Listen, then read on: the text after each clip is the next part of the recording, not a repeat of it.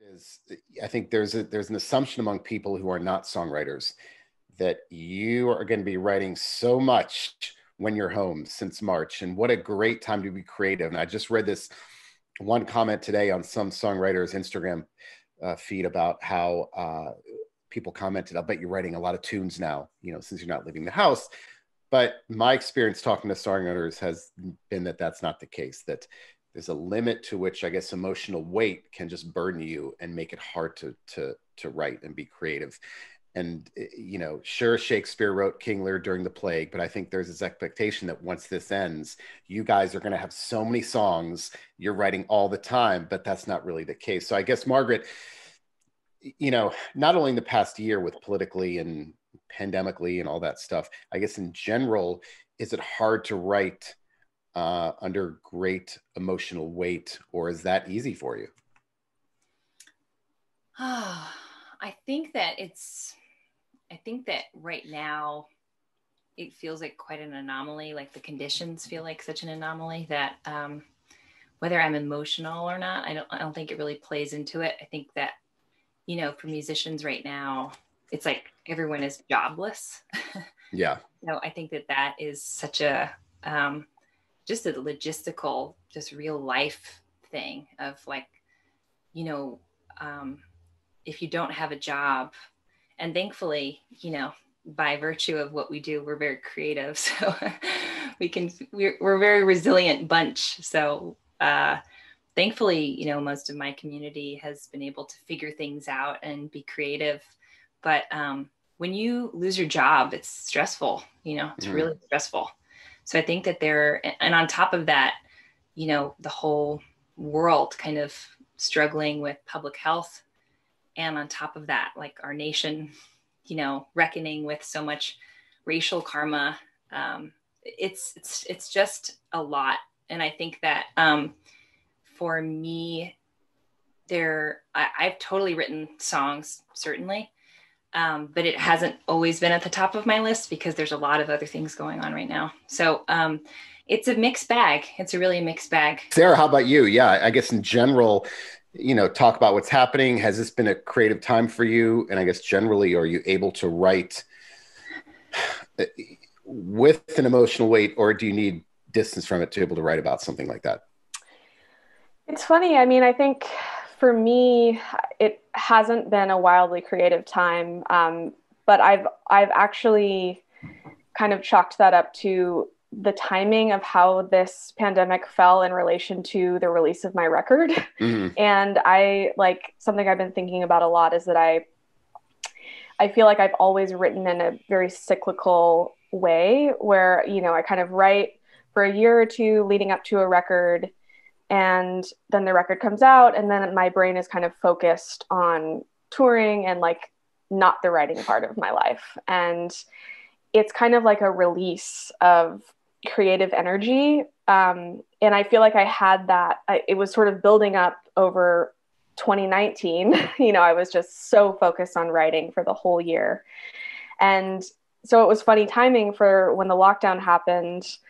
I felt like I had just had this huge outpouring of writing energy.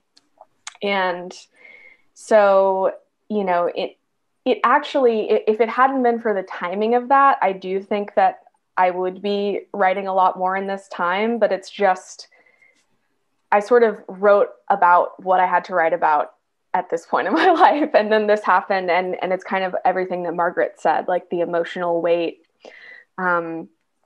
just losing the reality of losing my job and kind of being really down about that, kind of honestly, it started in August, I think for me, was like when the reality of like how long this was going to go on set in. And, I think, yeah, so in that sense, I haven't been writing a lot because I feel like I sort of had just finished that cycle when this all began. But something that has been helping me more recently has been sort of what Margaret was saying, is like thinking of myself as a student and, studying, learning other people's songs, not putting so much pressure on having to write myself, but just finding the joy and like why I'm even doing this in the first place, and like why I write songs in the first place. And because we need that extra joy right now. It's like there's not a lot of it out there. And so, you know, a way that I find that for myself is to listen to songs that I love and learn them. And I think in the last month or so, I've started, it's taken me so long, and I'm still in the process of it, of just finding my routine out, just music aside, like finding a good, healthy routine, like just day to day to kind of be at a good starting point. And that has taken a lot of brain space. And now that I feel like I've kind of like spent several months focusing on that, I feel like I'm just starting to be in a place where I can, you know, think about the craft in terms of how it fits into my daily routine, because I never really had a daily routine before this time. Like it was different every day. You know, you're in a different place every day. And I just never really focused on that before. So it's kind of nice to now like sort of start to feel the shift coming back around of like, okay, I think I'm about to have the brain capacity to start to write again and be creative. And that feels good. And I have written like 1 or 2 songs in this time, but in general, not a lot. Yeah. Margaret, how much writing do you do, if any, outside of songwriting, whether it's, you know, journaling, poems? Do you do other types of writing besides songwriting outside of this? It's mixed. I used to write a lot of poetry. I considered myself, I think, more of a poet than a songwriter in my really early 20s. So that took up a lot of my time. I read a lot. And then in terms of actual prose, I feel like I have such adoration for fiction writers. I like wish that I had that. And I think it's a little bit of like, yeah, I don't know. There's like so much adoration that I can't deal a little bit, where I wish that I could. And I kind of, you know, I'm like on the sidelines, like clapping and wishing that I had that trait. I've taken some writing classes. I'm kind of plugging away at getting my college degree. I never went to college. So, I mean, I went to Berkeley for a semester, but I wasn't actually in college. So I was recently taking some writing classes, and it was pretty enthralling. So I hope to write a book someday in my lifetime, for sure. That's an aspiration, but I'm a big fan of the written word, and I've written quite a bit of poetry, but mostly I spend my time songwriting for the most part. Do you journal? And I ask this because I feel like songwriters fall into 3 camps. They journal and they love the fact that they journal. They don't journal, but they wish they journal. And they don't journal, but they have no desire to ever journal. So it's 3 distinct camps. So is journaling, how much journaling do you do, if any? I don't journal. At all.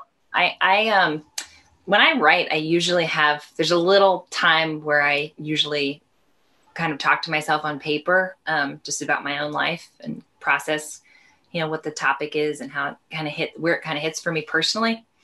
So I guess that's kind of a journal entry, but I'm not a journaler. I don't really journal, but I hear that it's wonderful. Yeah, I tell you, there's some that are religious about it, but others say, yeah, you know, I don't get it, I don't need it, and I'm not going to start. But Sarah, how about you? I guess, do you do writing outside of songwriting? Does that include journaling and all that stuff? Not really. Sadly, I fall into the second camp. I don't journal, and I desperately wish I journaled.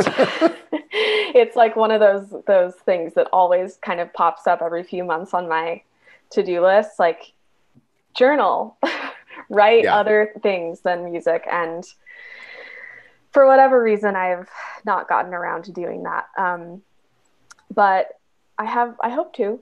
I don't know. It's always been songs for me. That's just always been the way that I've written. And usually it comes in kind of snippet form, initially, like just little bursts of ideas. I mean, like I have, you know, thousands and thousands of notes, on my note app on my phone, you know, just little ideas that pop up. And so I'm always engaging with those ideas, but I'm not necessarily like writing long form prose about them.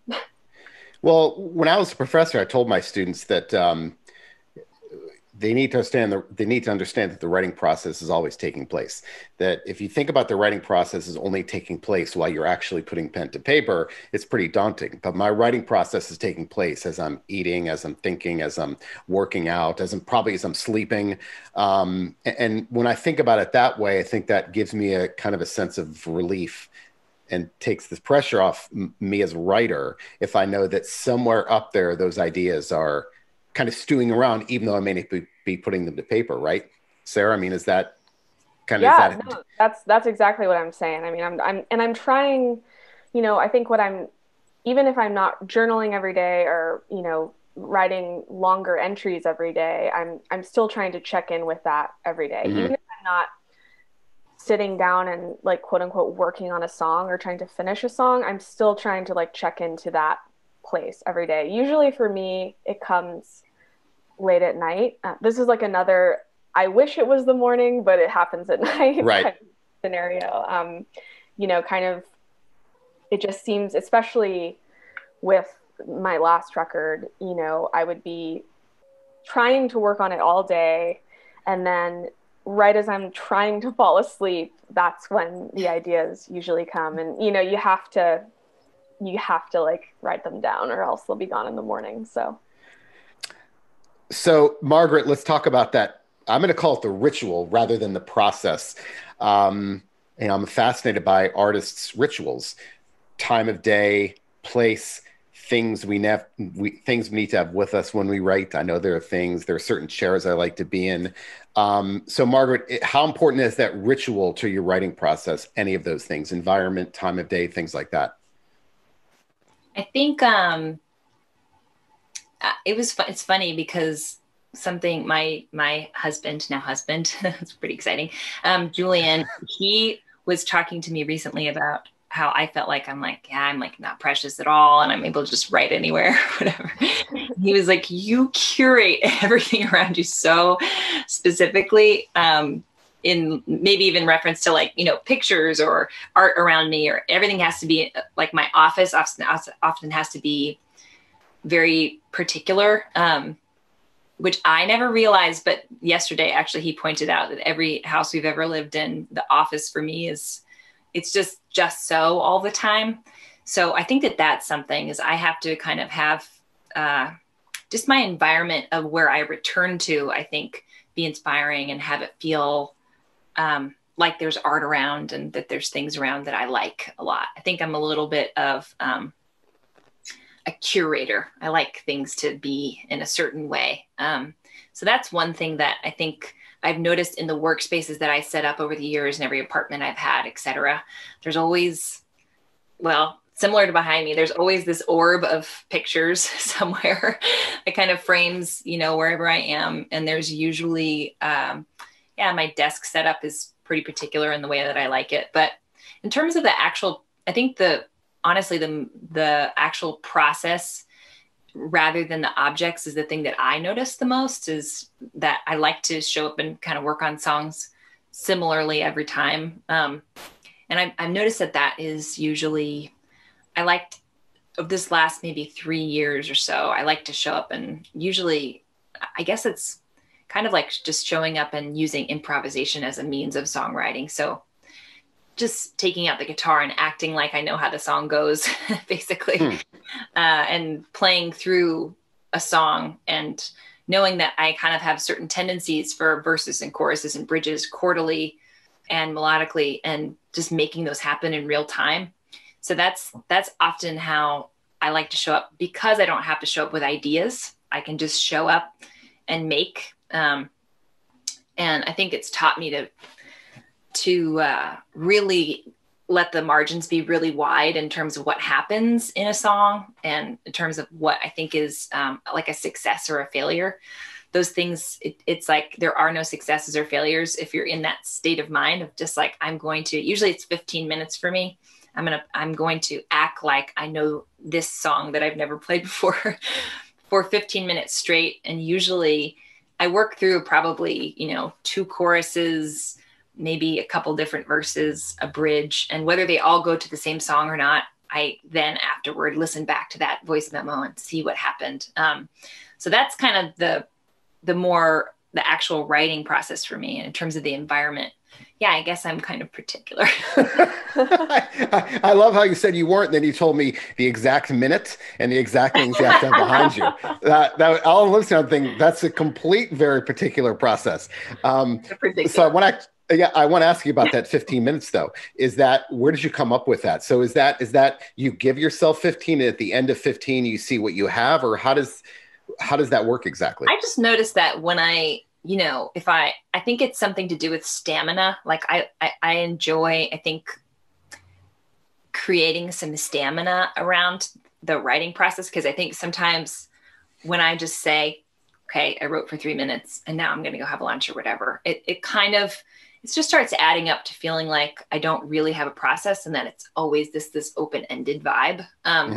So for me, when I stay for 15 minutes straight in one sitting, and also like to boot, I'm not going like, I wonder what I should do. It's really just me playing, and the lyrics don't make sense and the chords don't really make sense. Like I'm kind of like punching above my weight a little bit during those 15 minutes. So it's not like necessarily, that music that I'm playing in those 15 minutes isn't something I would deem like genius from a show or something this is the thing that I made. It's just something that I have made in that moment. And honestly, I mean, lately, those are some of my favorite things that I write are just these things that I actually kind of am comfortable with exploring in the moment and not feeling like I'm going to write about X, Y, and Z. Instead, just comes out. And then afterward, I start to understand what I'm talking about,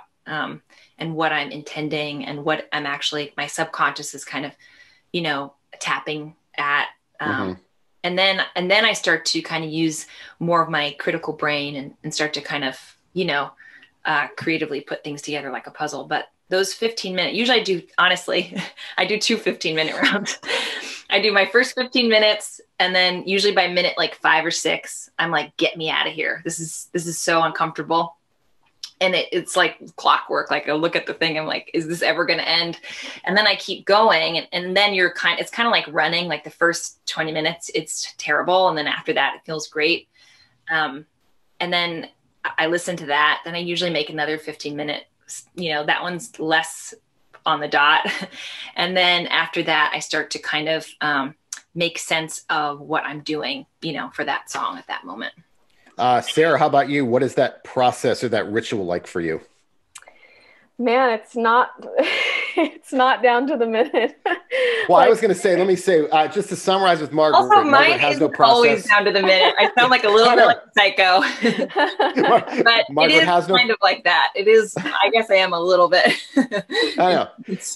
Margaret has no process, but she has a very specific process. So that's the summary of this so far. So, right. But I will. Yeah. So Sarah, go ahead. So I guess maybe if you don't have a process, are any things important for you to have an effective, routine? Like I said, time of day, place, things you have to have with you, stuff like that. Yeah. I mean, for a long time, kind of this 2020 into 2021 aside, I feel like the way that I worked, it was very tough for me to write on tour, which was most of the time. But I considered that like my collection time in a way. Like when I was traveling, when I was in the world, when I was not in my little apartment bubble cocoon kind of zone, that's when I was collecting. And then when I would get home and just have my space, that was the time that I like to call it sifting through, like going back through and listening. I kind of tend to collect words and music separately of each other in general. At the same time, I actually kind of relate to what Margaret was saying, where you kind of sit down and you're almost trying to act like the song already exists, and you're sort of fumbling through the words, but you're trying to make it like put it into the air, so to speak. So sometimes that happens, but in general, I think the words and music come separately for me.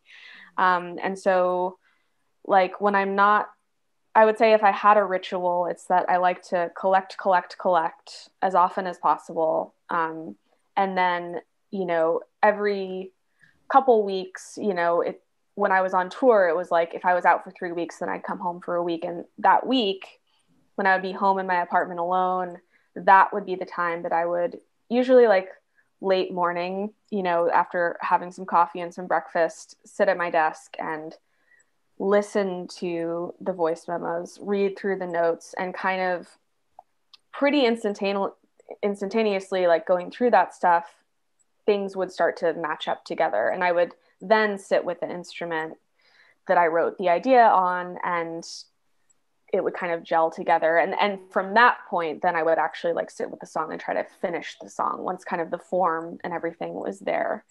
So I feel like that's how I've written most of my songs. As far as deadlines, you know, co-writing, it's so funny. I was so opposed to co-writing for so long. It really was like one of those things that managers and people on kind of the business side of music would from an early age kind of say like, you need to set up a co-writing session. You need to like go do this with other people and it'll be good for you. And, you know, songwriting was such a solitary, personal act for me for so long. And that's how I started doing it, just in my room alone. You know, that's how it kind of continued in New York, like in my apartment alone.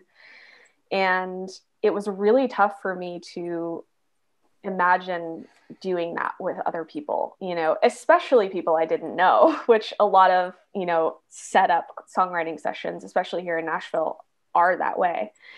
But I have to say, like, as I've gotten older, you know, eventually I opened myself up to doing that with people that I actually knew and artists that I respected and had a musical trust, you know, for. And I find that the co-writes that I do now, specifically with, you know, more recently with John Leventhal, you know, we wrote a bunch of songs on my last record. We're working on a song together now.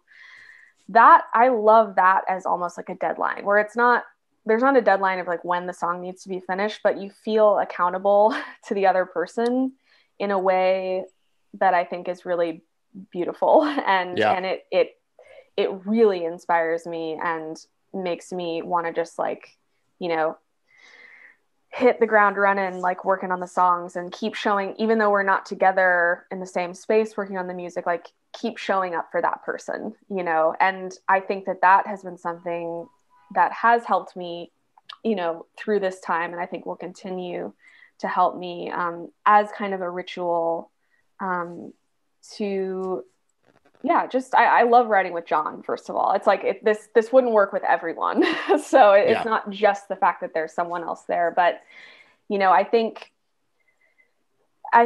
even like another thing I've thought about a lot in terms of that, like showing up for him and showing up for the other writer is specifically writing with him. It's the most separate the music and the lyrics has been, I would say, ever in my writing process. Like, even though I would separate the music and lyrics for myself, I was still in charge of both of those things. And writing with John has been the first time that oftentimes he'll write the music and he'll send me a track and I'll just focus on the words. Like it's been I feel like it's really allowed me to grow lyrically, to kind of have that separate space in my brain where I'm not so concerned about the music because it's already sort of there and I can just edit and revise. I think before, when the music was like when the words were so wrapped up in the music, it was sometimes hard for me, like on some of my first albums, like it was hard for me to revise lyrics because Why? Because they were so connected to the way I wrote the melody. And, you know, if it was like a phrase that went up a certain way and the words matched it just perfectly, I was more concerned with how the words matched the music as opposed to what the words were saying, Mm-hmm. I guess. And now I'm more concerned with, what am I saying? Like, what story am I telling? You know, I want to paint a clear picture. And I think a lot of that has come from trying to be more accountable as a writer. Like, I mean, I always want there to be mystery within my songs, but I also, you know, this actually, not to be long-winded, but writing with Sarah and Aoife and my band I'm With Her was kind of the first thing that started this for me, where we would be sitting around working on songs together, and I would like play a verse that I had worked on, and they would be like, "That's so cool. What does that mean?" You know, and then have to explain it to them speaking, but then say like, "No, I don't want to explain it speaking. I need to write the song better." Like, if they have to ask what it means, you know. Margaret, you mentioned running earlier. I'm a big runner, and a lot of songwriters have told me about the role of movement in their process. Running, walking, swimming, hiking, biking, all that stuff. I'm a firm believer. I actually wrote about this in the Washington Post a couple of years ago. There's a distinct link between aerobic exercise and creativity immediately afterwards, not years. It's immediate, and there's research behind it. So how much, Margaret, how much is movement a part of your creative routine? Do you use it to get stuck? To get unstuck?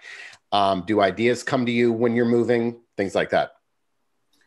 I think, I'm sure of it. I don't think I've ever really like linked it so explicitly, but I think that there is, I've been a runner for a long time, and I've ran less lately because it's freezing outside, but I have, run some races and gotten into it at different points in my life. And I like running a lot, and I think it clears my mind and feels really good. Honestly, when I just exercise, I feel ready to make more than not.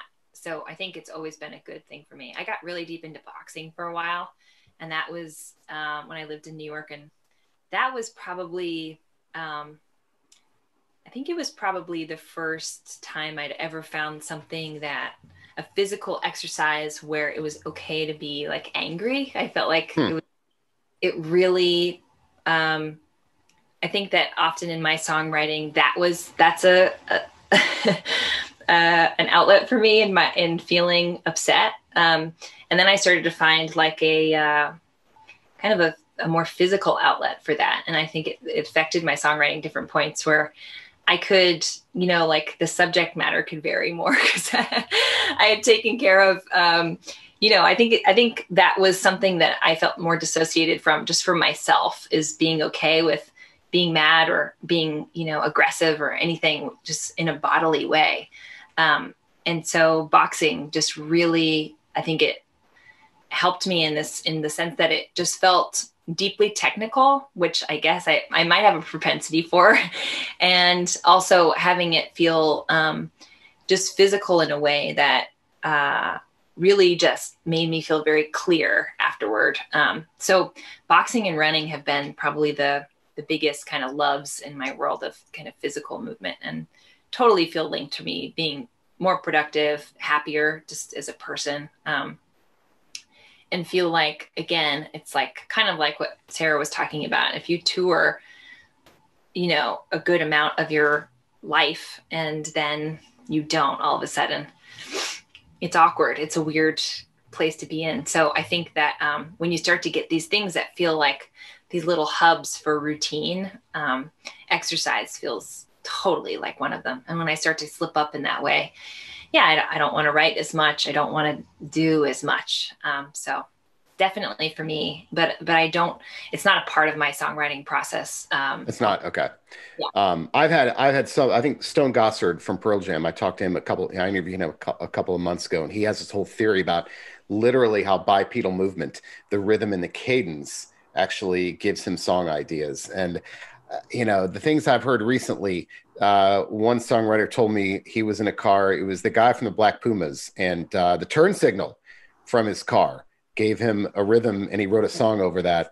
I've had that actually. Turning signals. There's something about turning signals that is kind of magic. I don't know what.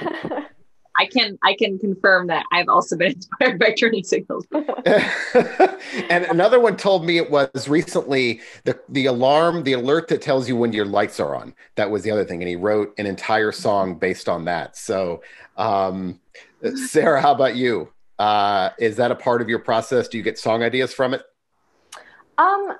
No, I would say it's almost, I've been into running, I guess for the last, well, whenever I'm with her, kind of started touring, because Aoife is a really kind of avid runner, and I had never really had like a consistent exercise routine. I would just sort of dabble in a lot of different things and kind of figure out what felt good day to day. And then when we started going on tour,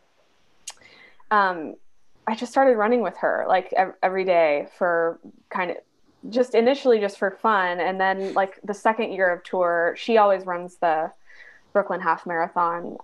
And she was like, sign up, you're doing it with me. Like, and so it was great.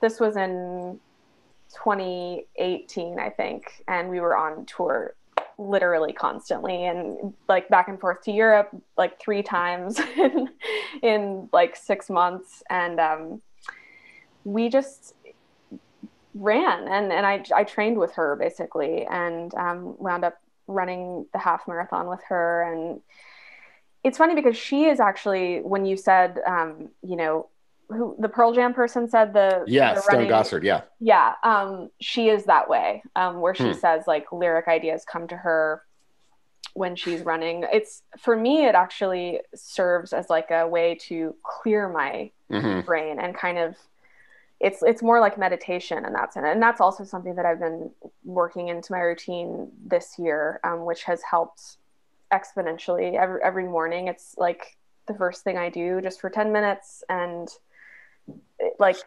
I told myself, like, I'm going to do this, not look at my phone, you know, at all until after this is done. And that has helped. That's just helped so much. So I feel like running is more like that for me, where it, as opposed, occasionally ideas will pop up and I'll have to stop and like write them down. But I would say more often than not, it's more about creating space and kind of clarity so that when I do sit down later, you know, that there's kind of a more focused energy there. Margaret, let's talk books. I think both of you have mentioned, you know, reading. And I guess, Margaret, who are some of your, how much do you read? I find that songwriters are voracious readers, far more than I think the general public. So Margaret, who are some of your favorite authors? Does that impact your writing process? And yeah, who do you like to read? Oh gosh. There's a lot of, I know it's a big question. I know. For sure. But people that like kind of, you know, like landmarks of authors that I really love. I like surrealist, like fiction. I think that that's really fun to read. So I'm into Joseph Mitchell a lot. I really like Joseph Mitchell's books. George Saunders is amazing. Yeah. James Baldwin is probably my favorite writer of all time.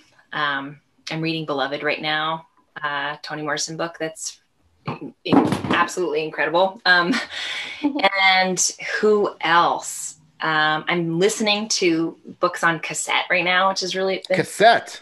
Yeah, cassette. I just inherited a boombox that I'm very smitten with from my grandfather, and cassettes from him too that are really amazing. So I've been listening to Maya Angelou on cassette, which has been really great.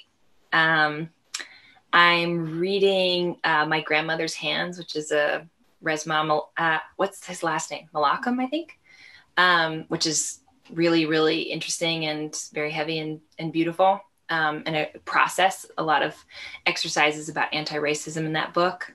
Yeah, the list goes on. I like reading a lot. And I think I'm also like a kind of a book hoarder a little bit. Like I'm always reading something. I'm not reading like, I'm usually reading like 3 or 4 books at once. And so I was going to ask you that. Yeah.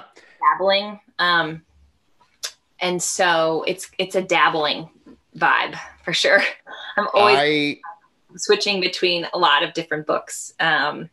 So Stranger in a Strange Land. I'm reading that right now too. Sci-fi. I like science fiction a lot. So there's some books. There's some writers. That's a good list. I was never a more than one book at a time person until some songwriter told me that he reads, I think, 3 at a time. And what he likes about that is that when he's not reading that one book, it's still stewing in his mind. He's thinking about it. That completely changed my reading habits. I mean, I do carve out time every day. That is a part of my daily routine. No matter what I'm doing, I'm going to read, for probably a half hour. I mean, maybe more than that, it depends, but I do find that, I make that a part of my routine, just like brushing my teeth. Because without that, I think it's difficult, but reading multiple books at a time, changed my process entirely. And it takes longer to read those books, but I love doing it. And I'll read like one nonfiction book, and I don't know, something else. I can't read the same genre. It's got to be different genres. So Margaret, I guess follow up to that is, do you find that those things ever make their way into your music, your lyrics, or anything like that? Oh, definitely. I don't think it's not like, directly paralleled. I don't feel like I'm, hearing words and getting inspired by them, but I think I'm just inspired by the mastery of authors. If I'm reading good books, I want to write better songs. If I'm watching good film, I want to write better songs. If I'm seeing good art, I want to write better songs. I think that's actually one of the thrills of, we lived in New York City. We're kind of between houses, just about to move back to the East Coast, but we lived in New York City for 10 years. And I think that that's also such an education from New York. You're just constantly, and I know that Sarah can attest to this too, is that you're just constantly around so many people that are just at the top of their game at all times, that you just wake up and go like, all right, get to it. Like, what are you going to do today? Yeah. It's a little bit of like a punch in the gut. And so, some days that feels incredible and it just feels so inspiring. Other days you're just like, get me out of here, because this is really too much on a daily basis. But there's something about that mentality of just, if you're surrounded by deeply, deeply interesting, hardworking people all day long, then you want to be deeply interesting and hardworking. Right. It's a lot of pressure. Yeah, totally. So I feel like the New York effect, like, there's a part of me that will forever be, a New Yorker on that level of just feeling like, come on, like chop. Let's get this. Right. Get to it. Sarah, how about you? Reading habits. Let's talk. Yeah. It's kind of, if I'm being completely honest, it's pretty similar to my journaling. I don't do a ton of it. I wish I did more. But that has been a pro of this time. I have been reading more in the last year, just having all this time in one place. And also my boyfriend is a voracious reader. So just being in the house with him and he's constantly reading, it makes me want to read more. I feel like I've always had a bad habit of like starting a million books and then not finishing them. Because I'm just like so excited to, I guess kind of in a similar way of like reading a bunch of things at the same time. But then I don't know if it's from my days of just like being on tour. I would just get, if I started a book before going on tour, and then I'd bring it with me with the intention of finishing it. And then, I don't know, just being, first of all, I can't read in a moving vehicle. It's not possible for me. I get very sick. And so, I feel like I would, by the time I got to the hotel, I just want to crash out and like, or sort of stare at my phone and into the abyss, if I'm being honest. But I am reading, Lonesome Dove right now by Larry McMurtry. Oh, nice. That's great book. Yeah. So like his son, James McMurtry. I interviewed James. He's on my site. Yeah. Well, I don't know. He might be my favorite songwriter. Check out the interview. It's fantastic. I will. If I had to pick one person, it might be him. It's funny because I feel like a lot of people probably worked the other way, where Larry led them to James, and it's the opposite for me. Like James's songs and his songwriting led me to Larry McMurtry, and he might be my favorite writer, like Larry McMurtry. it's just one of those things where it's like when you hear a John Prine song, you know, you think this is so simple, and how did he think of this, you know? And that's kind of how I feel when I read Larry McMurtry. But I've also got, yeah. Sorry, imagine that McMurtry, then that kind of writing style probably makes it way into your lyrics. I mean, yeah, for sure. I mean, I definitely studied it when I was writing this last record. Yeah. I mean, I was almost exclusively listening to James McMurtry and kind of dabbling in some, just reading like about Larry McMurtry. Just his whole vibe is like I just love him. He's such a badass. So yeah, and especially because a lot of my I'm from Texas, and a lot of the songs were kind of about my hometown in Texas. Just a lot of the imagery, it's very nostalgic for me. Like I can picture so much of his writing in my head. And I've also I almost feel like it's a cliche thing to say at this point, but I have been super inspired by Mary Oliver and her poems. And I feel like she's been, specifically with my mom, like my mom has that sort of sensibility of like a Mary Oliver poem. And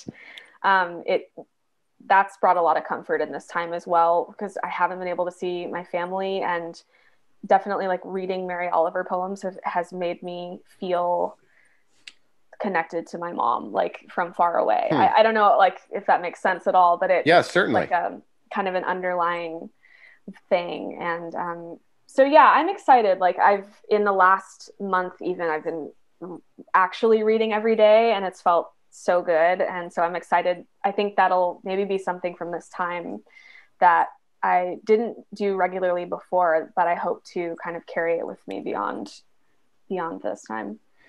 What are you reading right now, Ben? I'm so curious. Yeah. So I just finished Blacktop Wasteland by S.A. Cosby, and it's a very he's black, and it's a black crime novel, and there are very few black crime novelists, and it was an amazing book. Blacktop Wasteland, S.A. Cosby, Cosby. That was amazing. And then before that, I read Fall Back Down When I Die by Joe Wilkins, and he is a poet from Montana, but he's also a novelist. And you know, you get poets that can write good novels. It doesn't happen very often. And the language is beautiful. There's a lot of current themes as far as like land ownership, you know, things going on in Montana, and it's a great book. I finally read Interpreter of Maladies by Jhumpa Lahiri, which was stunningly beautiful. What else have I read? Those are the three. I feel like there's Nothing to See Here by Kevin Wilson. That was an amazing book. The